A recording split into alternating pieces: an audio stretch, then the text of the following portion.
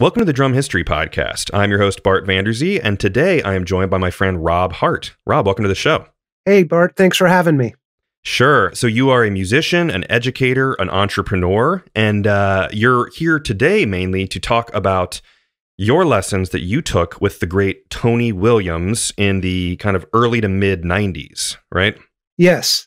So our key kind of takeaway that we're after today is really talking about how you've translated your lessons with this icon, this just there's no other word except legend of a drummer, and how you're now using his techniques and the lessons that you've used to teach kind of modern drummers today, which I think is just so cool that you're carrying on his tradition, really. Yeah.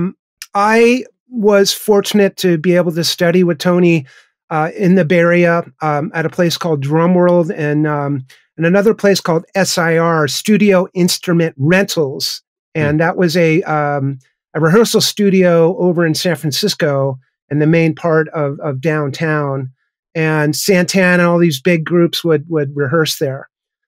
So that was, 1992 when I started taking lessons. Cool. Wow.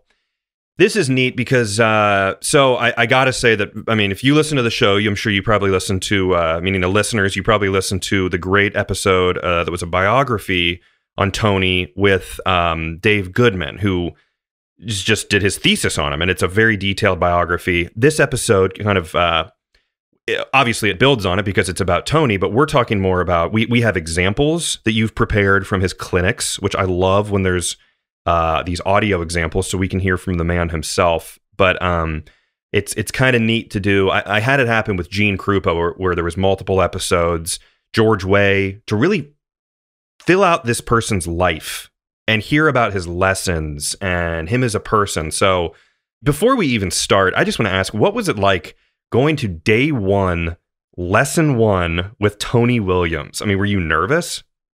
Well, the very beginning, we used to see him play. He'd play in San Francisco a bunch. He lived in Pacifica, and he was playing like gigs all over the place. And so the story goes is that I was at, there was a club called Kimball's West, which was a jazz club in San Francisco that's actually down the street from what's called now SF Jazz. And I went up to him and I asked him, "Are you teaching?" And he said, "No." The very next gig was at a place called Bejones, which was over in the Mission in San Francisco. And he had a sign-up sheet for classes. So a little bit of the theme of studying with Tony was, some contradiction. And so, no, I'm not teaching lessons. Here's the sign-up sheet. So I signed up and then I started classes. I was probably very nervous, but at the same time, just hanging out with Tony was like a dream come true. Just being in the room with him, he was larger than life. And, that alone, I think, as you kind of got comfortable, we kind of had what I say, like I got more comfortable with asking questions and being around him. Yeah. Yeah. I'm sure you were more like, I don't know, when you first meet anyone who's like an idol, you kind of have to be this perfect version of yourself. So I'm sure you could open up more and ask what are probably you thought were like silly questions just to get to the truth of, his style and all that stuff. So what was people love hearing this. I got to ask, I always get, you didn't ask how much it costs. How much did a lesson with Tony typically cost in 1992? Well, I forget what the classes were. I remember there was a guy named Lee that John DeChristopher, who used to work for Zildjian, told me that he was his drum tech at the time. I remember having a receipt, but I don't remember how much that particular lesson or that class was. I don't think it was that much, but when we did private lessons, it was $100 an hour at the time, and this was in the 90s. So that was that was not cheap. Yeah, but well worth it. You know, interesting.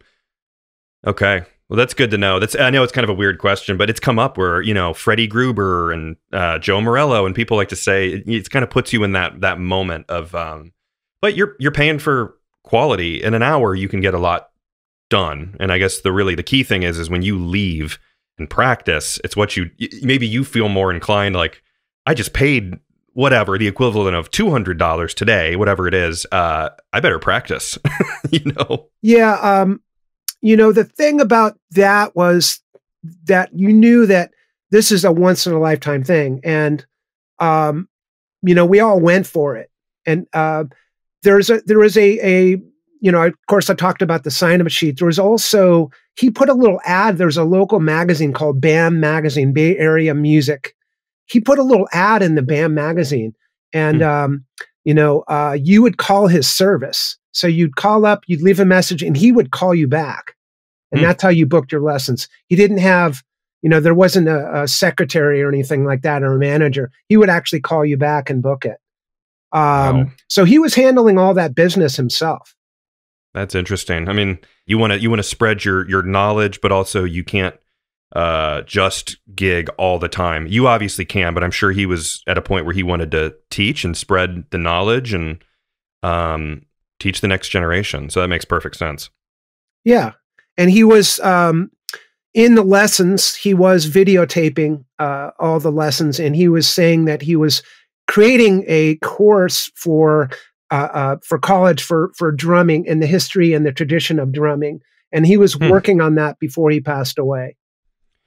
Yeah. I mean, it goes without saying that this is pretty close to the end of his life, which he did die relatively early. He was not that old, but, that's interesting. It's very sad that he was working on that and he didn't. I mean, 94, you ended your lessons in 94. He died in 1997. So, boy, you were pretty close to the end of his life. Yeah, without even knowing it, right? And yeah. Terrible. It was just something that I remember my student. This is how I find out about stuff. My student came into his lesson and said Tony Williams had passed away, and I just could not believe it. I go, no, this cannot be true. And he goes, oh yeah, it just happened. So yeah, I mean, as people pass away quickly sometimes, and, it's just unbelievable. Like we just lost Chick Corea, who was so vibrant and, gigging all the time and, not ever slowing down, and all of a sudden gone, so. Yeah. No, and especially with Tony, with the routine gallbladder surgery, I believe it's just like, anyone, your friend, your parent, your child, whoever could have that surgery, and you never know. But I guess last question about his lessons, and then we'll jump into the audio examples and start chugging forward. But how was his demeanor as a teacher? Was it very like some people say there's stern, I don't want to say mean teachers, but there's kind of drill sergeant style. Where did he fall into that, Well, category? He could be very strict. And then on the other end, he would relax and he would just be, hanging, man, and we'd be talking and just chatting, So I saw the two sides of him. I remember doing in the classes he'd call everybody up one at a time when we work on the practice pad and do rudiments. And I remember him we're working on a flam tap or a flam accent, and he would go, "You're bouncing, don't bounce. You're playing the sticking wrong." And he'd just be drilling you. I think I'm doing it right. So he could be very, very strict, but at the same time, at the end of that class, at the end of that series, he was like, "You guys are all doing really great." And he was very happy. Nice. And he would meet you in the lobby and goes, "Hey, how you doing?" And so, I saw the two sides where, if somebody took his picture, there was one time at Drum World where somebody was trying to take his picture while I was going into my lesson, and he got pretty upset. And he said, "Stop now. I didn't say you could take my picture." And then he'd look at me and goes, you go in the room. Your tail is between your legs, yes, sir. Yeah. Well, it was just, he had a certain, he demanded respect, as you heard on one of my audio clips. He demanded respect, and if something happened, he wasn't going to have it. If it was something he didn't like, he would speak up. Mm-hmm. Yeah. Well, he's the man. He has produced so much great music and students such as yourself that it worked. And sometimes it's come up on the show where it's like, if you're too soft on students, then that's maybe not the best thing, because you're not learning as much as you can having your, handheld through everything. You need a little, oh boy, I need to practice. I did not, Tony was not happy with me, but it's nice at the end he kind of, you're doing good, he sour then sweet kind of thing, right? Yeah, I think that he had traditional things that he grew up on. He grew up at such a young age, and as David said, he saw everybody play, and that's how he learned. Yeah. So he had all these traditional things that he was very, passionate about, and I think he was really passionate about passing that stuff on. Mm-hmm. God, yeah, his life was just so fascinating. Having a mom that was so young, and she would be at school, and he'd be going off to New York to play. That's the whole other episode, but fascinating life. But so, I'd love to jump in, and you kind of take the wheel here, and let's start talking about what you've got prepared here, and we'll go through these clips, and this is awesome. Okay, well, I've got a lot of clips, and I just wanted to start off with clip number 1, where he's talking about incorporating rolls and playing even. So he would go through the double stroke roll, and his hands were amazing. He would just play the snare drum and just blow you away. But he would do things where, he would do one voice at a time, then he'd move to the tom, then he'd move on to the next tom, and then the floor tom, then he'd incorporate, cymbals and bass drum and different things. So in this first clip, he talks about incorporating rolls, and there's kind of a couple themes in these clips. The ride cymbal is a big part of his playing, and incorporating the ride cymbal. And the other thing is the hands, and keeping the hands even, and where he positions his hands, and the traditional grip and how he utilizes things. So I really get a lot out of his playing all these rudiments, but keeping everything even. So the first clip is going to utilize that, about using rolls. So maybe you can play that first one. Yeah. And now where is this clip? So we know maybe what year and where was this clinic? So the clinic was at this place called E. Wurlitzer in Boston, and it was in 1982. And I was attending Berklee College of Music, and they actually had a whole week of clinics at this shop. So it was Tony Williams, it was Simon Phillips, it was Peter Erskine, Lenny White, and so they, it was. I think it was like a week or maybe a couple week series of clinics, and they had this big room upstairs. So everybody went to this. So this was like the thing to do, for the whole school. Yeah, it sounds like it, man. Okay, so here we go. This is clip number 1. Yeah. After, that was good. I'm glad it was made so I could hear it, and then I started playing more rolls and finding out, like after the records after that. I don't know. I noticed it, but after that, I started using more rolls and things and trying to find out, because everything I was playing was like, it really annoyed me after I heard it. I cried. Oh, he cried. That's funny. Wow. Cool. That's a great clip. It's neat to hear him talk. You know what I mean? I love being able to put a voice to him instead of just talking about him. So that's really cool. Yeah, and I think in that clip, his main point was that he played a lot of staccato things, and I think like a lot of single strokes and whatnot. And he was talking about how, he was starting to incorporate rudiments and rolls. and the beauty of the roll into playing. And so he talks about how when he listens back to himself with Miles, in the early recordings, he didn't like it. He didn't like his playing because he thought it was just too staccato and too sticking. And he kind of played a little bit there of playing some single strokes. Yeah. Man, I mean, everyone else who's listening to this goes, "No, you sounded pretty good, Tony." But he's constantly progressing in his own, drumming journey. So good for him for sticking, being tough on himself. Yeah.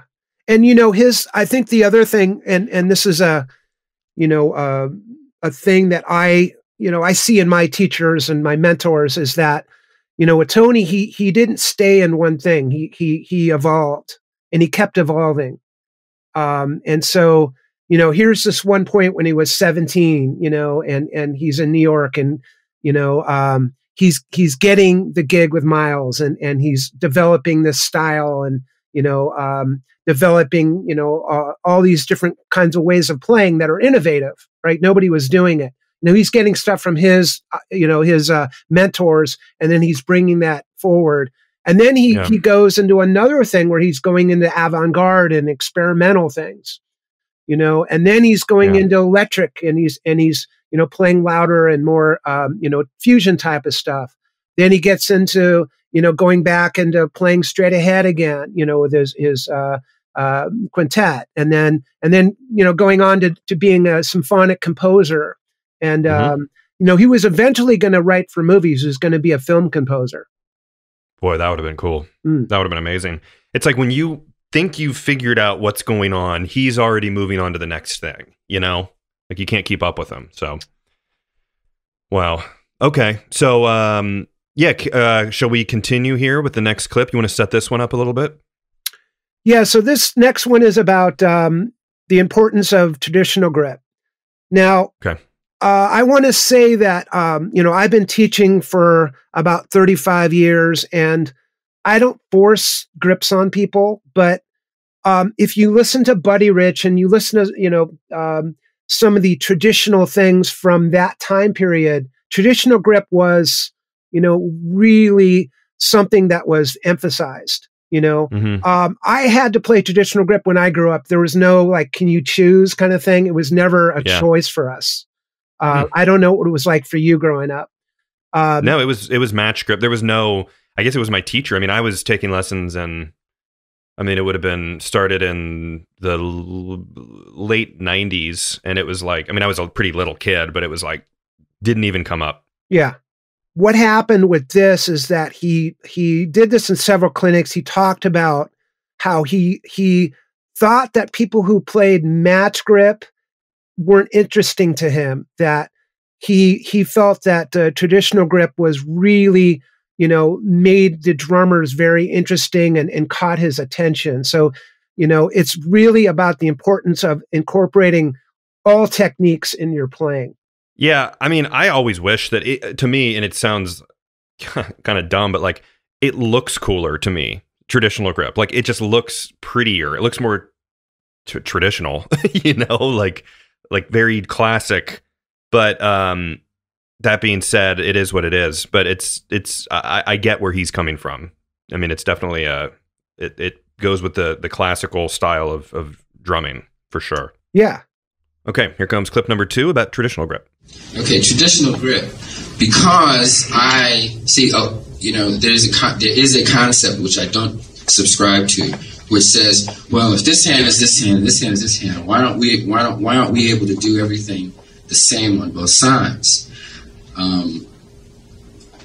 Guys, that's great. Let me explain this right. See, I enjoy the fact that I have a right side and I have a left side. And making those two work together to make music is more important to me than this side appearing to be separate from this side. And the people that I've seen that play exclusively match grip for everything, well, let me put it another way. There's a whole tradition and there's a lot of vocabulary already built up that you play by holding the stick like this. And because the mind works the way it does, I think, if you hold the stick this way with this hand, you're not going to think of those things. Do you understand what I'm saying?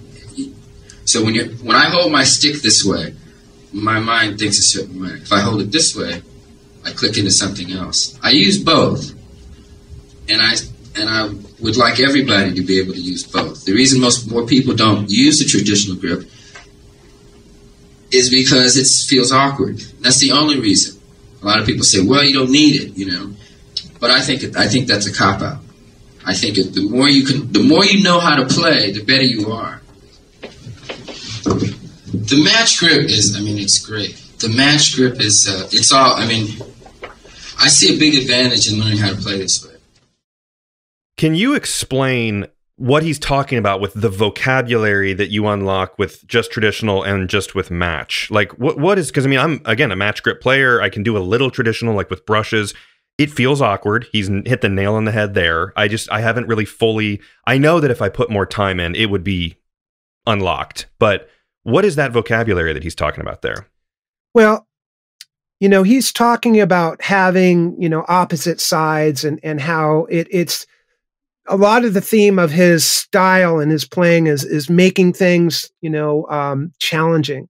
And I think the reason that he found the traditional grip, very, gave him this facility is because it made him play a certain way. And there was a certain feel that he got from playing traditional grip. There's a certain feel he got from playing match grip.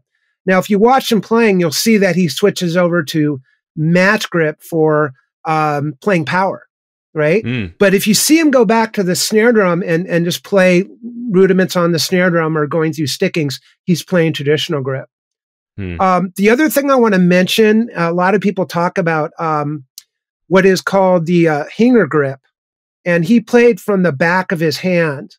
And so a lot of times, we're learning about all these different techniques that are the fulcrum based and everything, and rebounding the stick and different kinds of techniques like that. He was more, he watched people play, and his upbringing was watching players play. And he came up with his observation of seeing that people were playing from the back of their hand, from their pinky and their ring finger.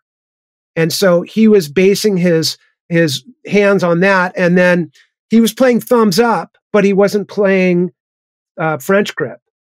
Yeah. So, it was this grip that he was able to do. And mostly when I teach putting the thumbs up a timpani grip where, we call it the French grip. And I think most people know about that, where it's all fingers.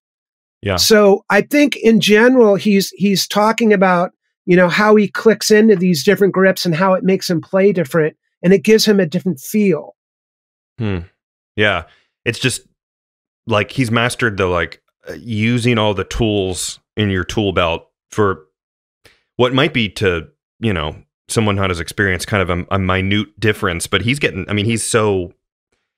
it's just so perfect the way he can change and do all that it's great that he's using, he's just a master, to fully utilize all these techniques.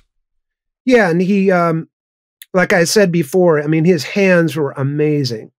Yeah. If you see some of those videos of him just doing hand technique, it was, it just blows you away. It's just so beautiful. Yeah. Because he practiced a lot. You know what I mean? I feel like he's born with it, but also this guy was just his life is drumming, obviously. And I think I think the other thing that we learned from Dave's episode is he actually played all the time. He sat in all the time. Yeah. So he was playing a lot, and then he was hanging out and playing and, sitting in all the time. So it wasn't just practicing, but he did practice, but it was actually, he was going out and getting that experience playing with people. Yeah. And I think that was another thing that he learned about. And the other thing that he incorporated into his technique and his playing and his ability, having that confidence. Well, he says with Miles that he was able to do whatever he wanted. Miles didn't police him. And he had all this confidence from that. Miles was his idol and he just let him play. He goes, I'm not going to tell you anything. That was Miles' philosophy, is I'm not going to give you direction. You just do what you do. Yeah, man, that's a great way to put it. And when Miles Davis says, do what you're going to do, just do it. He's not known as the like friendliest of guys to be supportive. So Tony was like on the inner circle there for sure. So shall we continue on here to number 3, bass drum feathering? Yeah. So part of my lessons, and I did study with him privately in at the Drum World store in San Francisco, and he had a 24-inch bass drum. So he had, I went over this with Garrison. He had the 24-inch bass drum, you know, a snare drum, a ride cymbal, hi-hat. And this is what I remember. I don't remember the whole kit being set up. So you would play fast swing, and you would have to feather the bass drum. And he didn't want to be able to hear the bass drum. And you play the hi-hat on 2 and 4. And the technique was playing heel down. And so if your bass drum was too loud, he'd go, no, I can hear the bass drum. I don't want to be able to hear that. And so that was so challenging, you know, to be able to do that. But apparently this is a traditional thing that he talks about the early days that we played quarter notes on the bass drum. They played it real loud to help the bass player out, you know, with the pulse. And then later on, they bring the volume down to a whisper, right? So in the clip, he talks about how he always feathers the bass drum. You may not hear it, but you feel it. It's like almost having like ghost notes where you don't hear it, but you feel it. It adds feel to the groove. So this is what this clip is about. Cool. Here we go. You can play it just a cymbal. You play the hi-hat. You can play with the bass drum. And I had to learn, or I thought it necessary to learn, how to play like swing time or straight jazz time in the traditional sense that it started out with. See, the whole thing started out like with the Charleston beat, like, you know, the old Charleston beat. So and it developed into, you know, swing time like that. But the basic way for a drummer to play it is 4/4 on the bass drum. And after a while, I guess in like the late 40s or the early 50s, that became less, you know, drummers played that less and less, you know, the bass drum on 4/4, or you heard it less and less. But it's still necessary, you know, like when drummers used to play.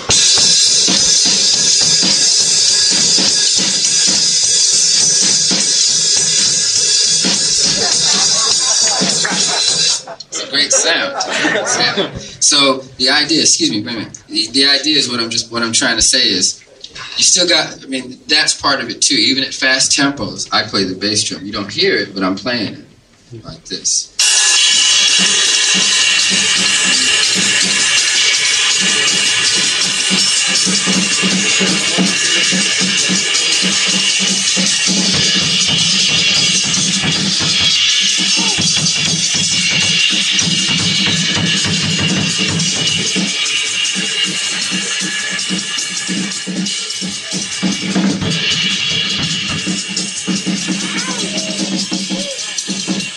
Like that.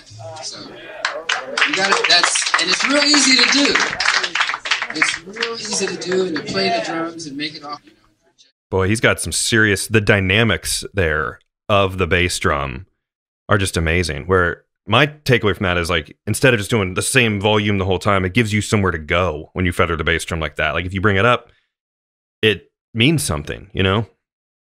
Yeah, there's a lot of dynamics and you know, a lot of feel. And then, you know, of course, his up-tempo swing was just out of this world. You know, I don't know anybody else that can do that, you know, like with that to me, it's always been very pleasurable. I grew up with Tony in a young age, and I grew up in the fusion era, but his sound was always so pleasurable to me, you know? And kind of another theme of his lessons is everything he played made sense. He didn't play anything that was, you know, something that would just for the sake of playing chops or throwing something in or speed or you know, ideas. Everything that he did was very clean and even and made sense, and it was very musical. So, you know, when you're hearing him play that up-tempo swing, I mean, it's just so amazing. And the ideas and the stuff he throws in, you know, to me, it was so attractive and inspirational. And it's like you knew it was him. Oh my God. It's like, I don't want to say chaotic, but it's clear and it makes sense. You know what I mean? It's just very like, it's just like classic. It's just impressive. Like to any non-drummer, drummer, whoever, musician, non-musician, it's just like, that is beautiful. Yeah, it's definitely, yeah, it's this, you can tell it's him, and he has that style, you know, like I said, it's beautiful and it's distinctive and it grabs you. Yeah, for sure. Here we go on playing the cymbal. Yeah, that's because you could practice, you know, from practicing the simplest things, what I'm saying, like even the time on the cymbal, I used to spend days just doing nothing but just the cymbal, you know, just playing that. Because playing even plays a big part in how I sound, you know, because I can play a number of things at one volume like this. I'll give you an example.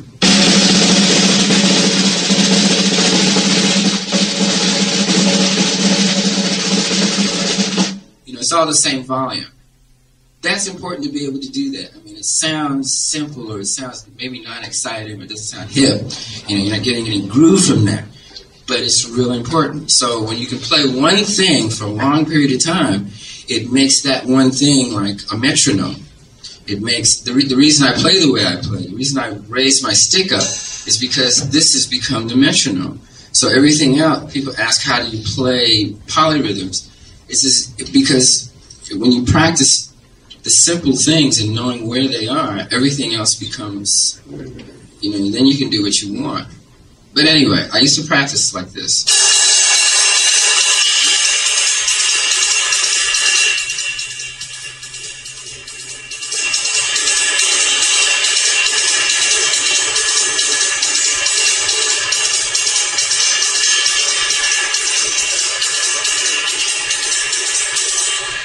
And I do that for long periods of time, just that, so that, and what I did was, it's almost like chanting or meditation. You know, you sit there, and all of a sudden, you keep doing. I would keep doing this, and all this music, I just start hearing all this music. So if this would fit in with what I'm hearing, and I never changed it. I never played like.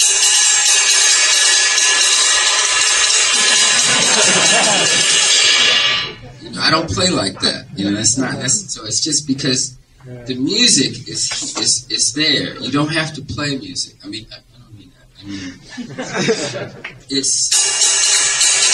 see. So if I can get a good feeling from doing that, I'm doing myself a bigger favor than if I spend all day going. You know, man, it's like chanting or meditating. That is like the coolest thing ever, and that's just a different way to look at practice right there. You know, instead of just get in the zone and, God, you know what I mean? Just really just do it over and over, and don't be thinking about when you're going to stop. I mean, that's just such a huge just theory. When I heard these clips stay in my mind, and I remember going to my dorm room and just setting up my ride cymbal. And we weren't supposed to practice in the dorm rooms at Berklee, but I just set up my ride cymbal and I put on a track and just play along with it. So I literally just the ride cymbal, practice along, just taking that philosophy to heart. And, you know, it really, really helped me, you know, just working on the ride cymbal. The other thing I want to say that is, you see a lot of clips on YouTube where in that clip he says, I don't play like that with the, you know, he kind of has the phrasing. So I don't know if you've heard some of the Miles stuff where he does this crazy ride cymbal phrasing that nobody really knows what that is. You know, it's just, you know, is it eighth notes? Is it swung? Is it straight? Is it, you know, is it phrasing? But when I was taking lessons, he says, I don't do that. So I came to the conclusion that he didn't do that anymore. or he'll say, if I want to do that, I'll do that. But, you know, I can play this way and I can maintain this ride cymbal. And if I choose to do something, I would. You know, if I want to do something different, I will. But he's really pertaining to keeping his ride cymbal steady and using that as the foundation of everything. And he goes on to say how that helped him with different styles of music as well. So that's kind of the contradictory piece that you were talking about before, where it's like you said, I don't do that anymore. But he's saying, I don't do that. It's like, well, you did do it for a long time. So, I mean, I guess it seems like when he's done with something, he's done it, and then he's moving on and he's working on what would maybe be considered, like he said, oh, that's easy, but it's not easy. You can perfect it. You know what I mean? Maybe it seems harder to like really go nuts with the pattern, but boy, interesting. He's a deep guy. That's for sure. Yeah. But you did, like I was saying before, that, you know, all the different periods he went through, right? And so he had the period that, you know, he did play with the broken ride pattern. And then he went to the period, if you look at the, you know, later period with the quintet, he played straight, you know, the ride cymbal was straight, you know? So I think he just had all these different periods he went through, right? Yeah. And then he would just say, I don't do that. Or this is how I play. Or maybe he'll say something, I don't do that anymore. So it's like the contradictory. Sometimes it's like, well, it did happen, and everybody's trying to figure that out. Everybody wants to figure out what he did on Nefertiti. Everybody wants to figure out that time period of, you know, what was going on then? Like what, you know, that stuff that was just magical that happened at that time, you know, like what was that all about? Everybody tries to figure it out, but we can't. It's just, you know, it's Tony. It's the thing that was happening at the time that was so magical. Yeah. And he's already off and done and onto something else. Yes. Cool. All right. So the next clip, similar vein, is the ride cymbal independence. Yeah. And this is where he talks a little bit about how the ride cymbal was, you know, how he keeps the ride cymbal as a foundation and everything else evolves around it. And he talks about the different levels of volume with the snare drum and the hi-hat and the bass drum. So he's talking about the grand scheme of things, having the mixing board of the volume of the instruments. Awesome. Here we go. Oh no, I worked at Independence too. Yeah, but there's a way, you know. Like I heard Miles and you played a lot of Independence. You also keep your hand. Right, that's the idea. Okay, when I started playing, all right. When I started playing, the idea was to be able to play the ride cymbal, and that's how what you hear. I mean, what you hear on the records. This is where the time is. So the idea was to play everything without changing them. See, I couldn't play the way the other stuff I play, like the you know, if I didn't first line.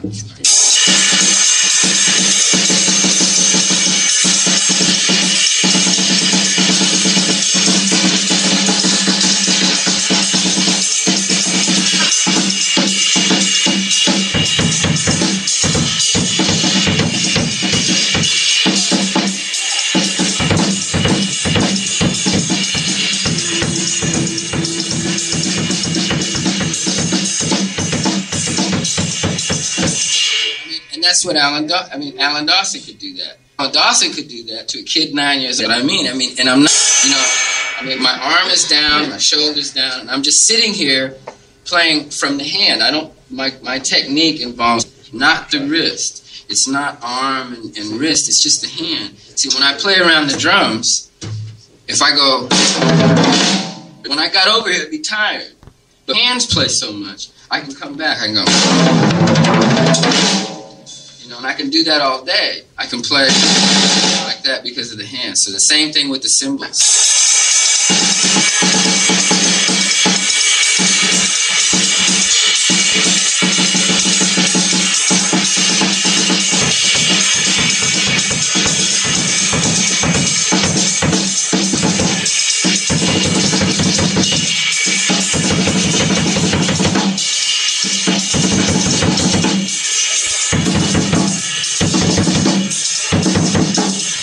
You try to play things in different ways, you know, put them on different and do it. I mean it that way. I mean, so then what happens is, what I've done is I've got this thing that I can always, and I always know where I am. You know, and if I read, like with the cymbal, another thing about the cymbal, you play like this, you'll never get better. The idea is to practice things, so the way to play the cymbal is, you know, my hand stays in one place, the arm stays in one place, but the stick comes all the way back. It almost hits me in the face a lot of times. The thing I got out of that too was the sense of the metronome, the cymbal being the metronome, and how the energy and the recording. Of course, it's a tape recorder of the day, and you could hear the squelching that would squash the wash of the cymbal. But yeah, you know, he really had the thing of the cymbal was this constant, ostinato, and he was keeping that going, and he could play all that stuff over it. And so that was really the key to that, and how he was saying just the metronome of how the stick would swing back. So he was getting that almost like tick-tock, like that back and forth motion that would keep the time. So he was really emphasizing that in that audio clip. Yeah, I've never really thought about that with playing, about using that as your, I mean, obviously you use your right hand as kind of the timekeeping sort of, thing, but boy, to really think of the motion of it, that's it's deep. He's got a very great perspective on everything. It's really cool to hear that. Yeah, and the swing, you can kind of relate that to the stick coming back, it's swinging back and forth, and getting the swing feel. So it does really pertain to the whole concept. Yeah, it's neat. In a lot of these episodes, there's been things about teachers and great drummers where, like, you may be doing something your whole life of drumming, but like then you hear the way one of these guys describes it, and it makes you think differently. Like, you might not change the way you're playing, but you're thinking differently and feeling it differently. And that's the beauty of hearing these techniques of guys like Tony. Yeah, definitely. Cool. Okay, so moving on here. Where do you want to jump from there? Let's go into pedaling the hi-hat. Okay. So just setting this up, Tony had a left foot thing that it's unbelievable. And to me, I always struggle with my left foot. I grew up playing this big, huge kit, and my left foot was always the thing that suffered the most. And Tony had this amazing, he had amazing feet, but just the left foot with these things you would do with the hi-hat, and doing things of playing quarter notes or eighth notes on the hi-hat through everything, or doing like I did a video on the sweeping of the hi-hat and getting all this beautiful textures and sound out of the hi-hats that I don't think anybody was doing. And he had that ability to do that. Now, in the lessons, I asked him specifically about, like, how did you come up with this? And he said, I didn't practice it. He goes, it just happened. He'd say, like, I willed it to happen, but he didn't, specifically practice these things. He did talk about doing heel toe. I don't know if you've ever heard of that technique, where you go up and down, rocking your foot. He did have me do that, but this kind of thing of his, I guess, playing heel up and then pedaling the hi-hat, and he calls it down force, is like this whole nother level. And at the time, nobody was doing this. This kind of, at Berkeley, people were starting to play like quarter notes and eighth notes when I was at school. But this was something that started to be a norm as we see in drumming now. Yeah, and that's kind of everyone is always chasing their left foot. Obviously, there's people who are amazing with their left foot right out of the gate, but we're all, I don't know, we're all chasing that independence with our left foot, and that ability to do these little kind of techniques and little like flourishes with the hi-hat. So I'm excited to hear this. So, okay, this is pedaling the hi-hat. I just play like that because I can play like this. You know, I don't have to play like that. So I play like that. Now, this stuff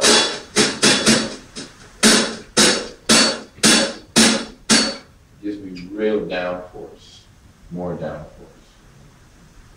And it just happens that because I started playing like this, I was able to start playing.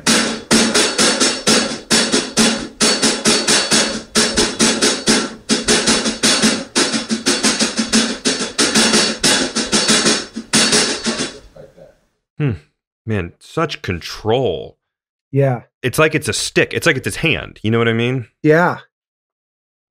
Amazing. Yeah. It was something that totally changed my life, and practicing that. I want to say that when I was at Berkeley, there was, we had drum rooms, and they actually had reconstructed, did a whole reconstruct of the practice rooms when I was there about 1983.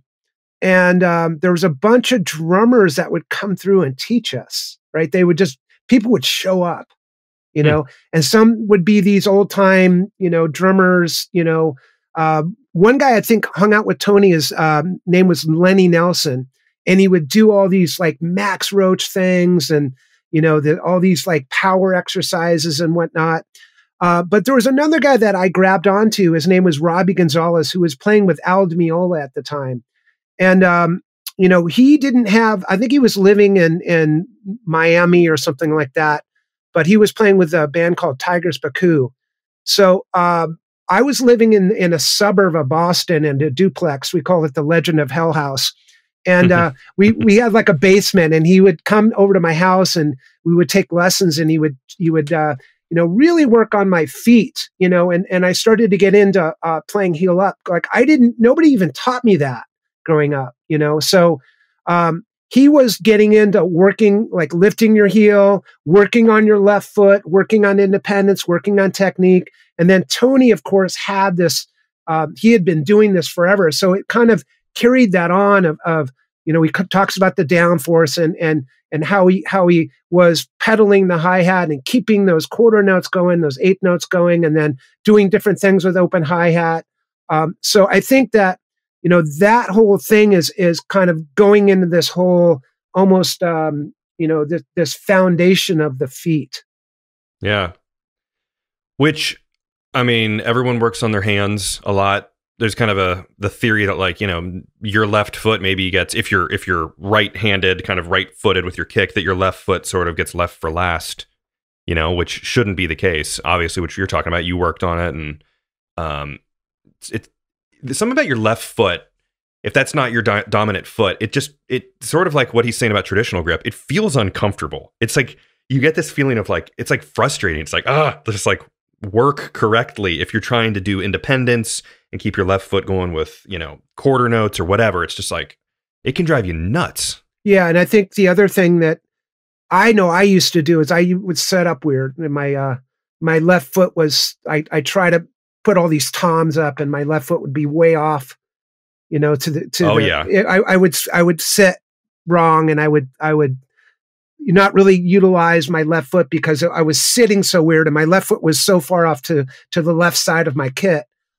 Tony also talks about how he sets up where everything's really even, like his feet are even and his hands are even. So he's able to access things. And it's weird. My Japanese roommate, who I actually found, I found him on Facebook after 35 years or 40 years. He used to teach me that because, he would say, you got to set up with your feet even. So your right foot and your left foot are relatively even with each other. One's not in front of the other. So I think that's another thing that allowed, Tony to play with, this great technique, that he had his feet set up, in a very logical place. That when I was a kid, I was just dumb. I didn't know that, well, maybe I should do this. I was just trying to put everything in. I know those huge, I used to have a huge giant kind of Ludwig set. And it's like, you look at it now and I'm like, okay, so my like the two bass drums, my feet were already pretty wide, then put a hi-hat on there, and it wasn't one of the 2-leg kind of hi-hats, so you'd have to do the thing where you close the legs and you clamp it onto the bass drum with one of those little like connectors. And I mean, like, for me, my legs were so far open. It was like, yeah, you're clamping down the hi-hat or you're playing open.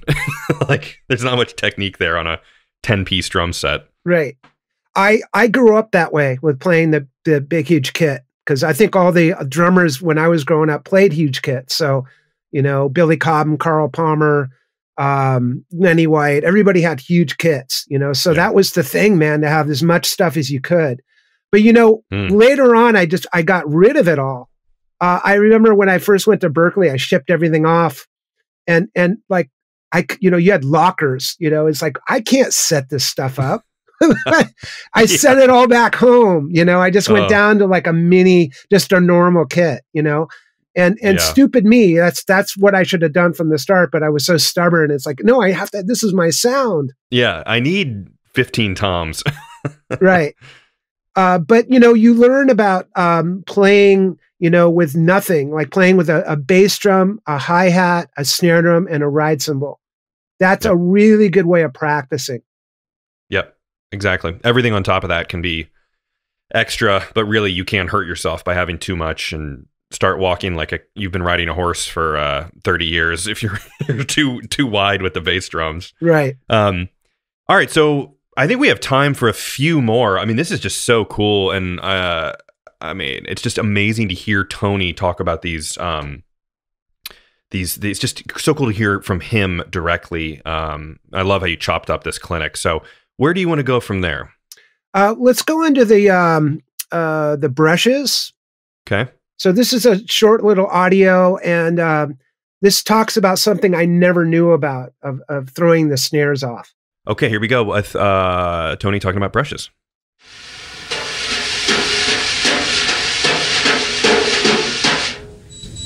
The snares are supposed to be off, basically. Oh, really? Yeah. The best way to play brushes is with the snares off. Hear that sound? I've never heard about that. Really? Never. Well, that's what you're paying me for. So explain that. So he's saying your traditional kind of brush work, you go snares off. Yeah. He played the black dot heads. So what he said he would do is he would switch out the snare drums with a coated surface. And he had said that, I always played with the snares off. Now, I had, at the time, I'd never heard of that. Obviously, there are different textures with turning the snares on or off, but he exclusively played with the snares off. And I think that was just something, a revelation for me. It was like, wow. And that's, you can hear me kind of going, I've never heard of that before. Yeah. Oh my God. Do you think that's possibly like at one point he did play with the snares on kind of thing, like a contradiction maybe where earlier on he did it and then he evolved his sound? Or do you think that was a full on, he always did it like that sort of thing? I don't know. It's hard to tell. I obviously, when you hear the recordings later on, you could hear that the snares are off. And you're definitely hearing that sound. Maybe earlier you couldn't tell. So, I don't know. That's a cool. Really good question. No, interesting. That's a really practical, easy thing for people to do instead of, everything else we should go and practice. But with that, you can just flip your throw off and just start playing with brushes. Okay, cool. Where do we go from there? Let's go to the consistently listening to himself. Keeping time audio, yeah. Yeah, just get a tape recorder and listen to yourself. And if you learn to listen to yourself and criticize yourself and say, that's not sounding good, and you got to find, and why? And then you analyze it. Why isn't that sounding good? Like I said, the way I did it was I just sat there and played time. No beats, no rhythms. And then when you could sit, Clifford Jarvis told me years ago, drummer, he said, just sit there and you play the time. And when you can play the time and you feel good back from it, then you got it. Because if I sit there and I go,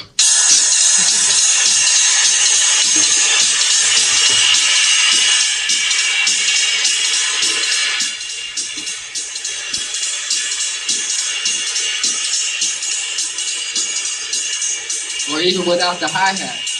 If you do it long enough, it'll become very strong. I mean, I can't express it strongly enough how much that works.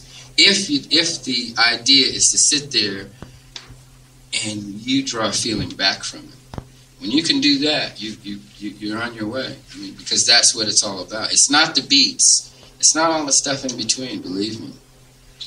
Yeah. I mean, because I've heard people that can play amazing things, but it sounds terrible because there's no frame around it. You can play all the wonderful rhythms in the world, but it's not necessarily music. Yeah, one of the things that he taught me in the lessons was he listened to himself play, and he listened to others around him, and he was really, when he talks about taping himself, he would really try to critique his playing, and as he goes on, he says, I don't play stuff, and I've kind of said that before, he doesn't play stuff he doesn't mean. He's always listening to everything around him and really making sense of everything he does. So it's Sure. not like he's just playing. He's really mindful of everything going on. And I got a lot out of that. And the taping yourself is such a great exercise. I think everybody should do that. I like I was saying, I was obsessed with it. I was taping every gig I did, listening back. If somebody tells you something's wrong, you go back and you listen. Like, was something wrong with the time? What happened? Did somebody drop a beat? Did I drop a beat? Did the bass player do something? Were we feeling something different here? Or did I play something that wasn't good? Like he talks about, that doesn't sound good. Or something where, oh, that did sound good, or that works, that doesn't work. So I think out of that clip and the studies with him, I got a lot out about listening to yourself and critiquing yourself and listening back and listening to others around you, and really you being the judge of yourself, not just listening to other people telling you, like maybe growing up where people are telling you what you should be doing. Yeah. And I mean, God, it's never been easier than now with your cell phone and a little Zoom, recorder or whatever. Just set it up and record yourself. That's it's a great way to improve, to hear yourself back. So that's smart of you to bring the recorders with you and do all that. It took a couple extra minutes, which a lot of times for people, that's a couple extra minutes they don't want to spend. So it worked out well for you. Yeah. And when the Sony Walkman had come out then, this is dating myself, but that was the greatest tool. When we go to drum clinics or everything, we could tape everything. Before that they had like a reel to reel. They didn't really have good portable cassette recorders that were as portable, and these little Walkman things, we used to take the train and everything, and you could listen to your music. Now we just listen to our phone, like you said. Sure. Everything's on the phone. The phone is the utility knife, the Swiss Army knife. Absolutely. Okay. For the sake of time, how about we pick two more? Does that sound good? Sound great. Okay, let's go up to number 14, Setting Up Far Away. Okay. All right, here we go. Setting Up Far Away. Like my drums are all... If I set my drums up to make it easy on myself, like people do, pull it all in because I can get to it easier, that's great, but I'll never get better. But if my drums are at a point where I have to reach for them, then that means that my body is always in motion. So you make your body, I've made my body sort of into the mechanism, so that everything's all, it's like when I practice and I do like that, then I've got this, like it's like a pulley, like a weight, like the weight's like, so you make yourself, I've always made myself I'm always ready, or, and the way you play and the way you sit tells you a lot, about how you're going to sound. Because if I were playing like this, I mean, I might just say, wow, that really feels good. Well, I'm really going to groove now. That's great, but subconsciously, something inside is going to be saying, well, you're comfortable, aren't you? So consequently, you're going to sound uncomfortable. I give myself the most best chance of sounding good from the very beginning, from the point I sit down I have a better chance of sounding good if, like, when I pick up the sticks, I sit there, and my feet are like the same. When I look down, my knees are in the same place, like I'm not sitting like that.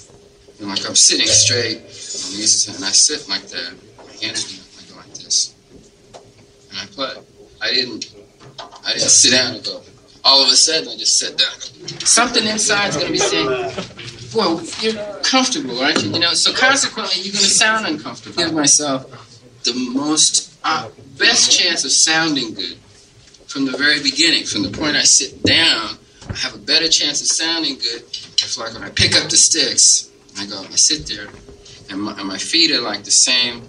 When I look down, my knees are in the same place, like I'm not sitting like that. And like I'm sitting straight, my knees are, and I sit like that. My hands are, I go like this, and I play. I didn't sit down and go. All of a sudden, I just sat down. Man, that is like one of the truest things I think I've ever heard. It's just like you're setting yourself up for such better success when you sit down and you're comfortable. I mean, we all know that feeling when you sit down and you're like, this is wrong. Like, I'm an inch off on the hi-hat. I'm just uncomfortable. It's not right. Oh man, that is such a simple way to put it. Yeah, and I think the other thing that he was talking about is he actually purposely set up where things were far away. They weren't close to him. He sat high. He liked to be towering over the drums, but he liked to have everything far away, and he had to reach for it. He played with 2B drumsticks. And you know, so you know, that's an amazing thing that I was talking to John DeChristopher about. You know, they had a Zildjian model, a signature model that they made for him, but 2B drumsticks, and he played everything with 2B drumsticks. Wow. Amazing. So he tried to make things that were challenging for himself. Yeah. God, it's like, what a natural talent where like things are getting too easy. Let me use these baseball bat sticks and like just make things just a little bit challenging. That's neat. But also on that note, he's sitting down and he's not, I just love that, you know, your drum set. We all know that feeling though, of it's got to be just right. So that's really powerful. Okay. Last clip here. Which one do you want to go to? Let's go to number 16, Excellence. All right, here we go, number 16. I'm not here to play perfect. I'm not a perfectionist at all. I'm after excellence. You know, excellence is what I strive for. And I can only do that if I'm happy and relaxed and I know that I can play. I know I can play the drums. I've never had a problem playing the drums. So I'm only telling you these things because I've never had a problem. The only problems I've had was with the drums themselves. If I didn't have like the right cymbals or the right hi-hat and stuff like that. That bothers you? Yeah. Yeah. I mean, no, I can play on anybody's stuff. I'm saying when I was younger, I used to listen to records with Art Blakey on it. And I wonder, God, how come my set doesn't sound like that? And then I saw his set, and I said, oh, now I know, you know, my shit was just, you know, I had a bag of nuts and bolts, and old sounding cymbals and stuff. It's amazing. Yeah. Wow. It's so neat, too, that, like, Tony being such an icon, he looks at those guys. He looks at the Art Blakeys and the Max Roaches and has that sort of, like, just love for them. And, you know, I just love that. It's like your hero's hero, you know?